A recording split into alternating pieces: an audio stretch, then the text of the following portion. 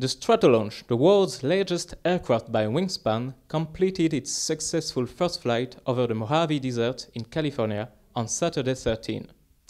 The Stratolaunch had 6 engines and has a wingspan of 117 meters.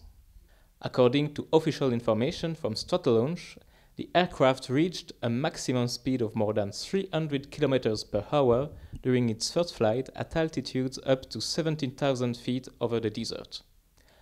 According to reports, the Stratolaunch will enable convenient and affordable access to space, as its center wing is designed to carry as many as 3 satellite-laden rockets and can support multiple launch vehicles for a total weight of over 226 tons.